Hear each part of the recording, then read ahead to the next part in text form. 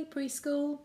So our story this week, Little Red Riding Hood, is all about a girl called Little Red Riding Hood, and she goes to visit her granny who lives in the woods. And her granny lives in a cottage. Now, whilst I was having a look through my books, I found another Little Red Riding Hood book. So it's different from the one that I read. And in this one, if I open it up to this page, unfortunately, there's the wolf. Now here, this is Granny's cottage.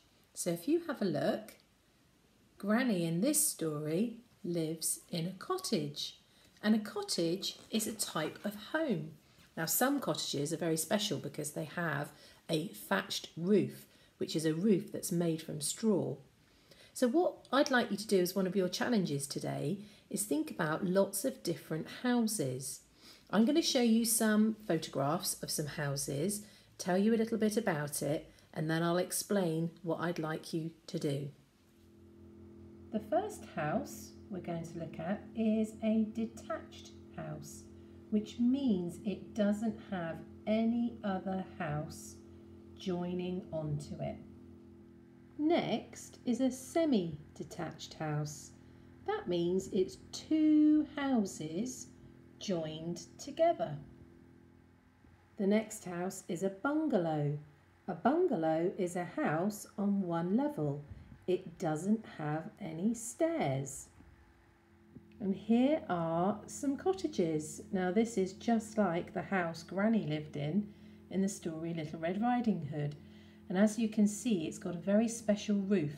It's called a thatched roof, and it's made from straw. Here we have some flats. Now flats are lots of different homes, all on different levels, all on different floors. Now some flats have got lots and lots of floors, and some flats have only got 2 or 3 floors.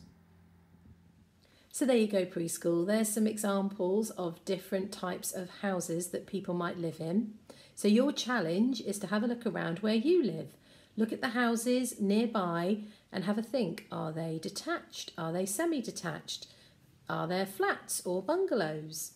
So when you're out with your grown-up, I want you to look really carefully at all the houses, and then I want you to let us know what sort of houses you have got near to where you live. Have fun!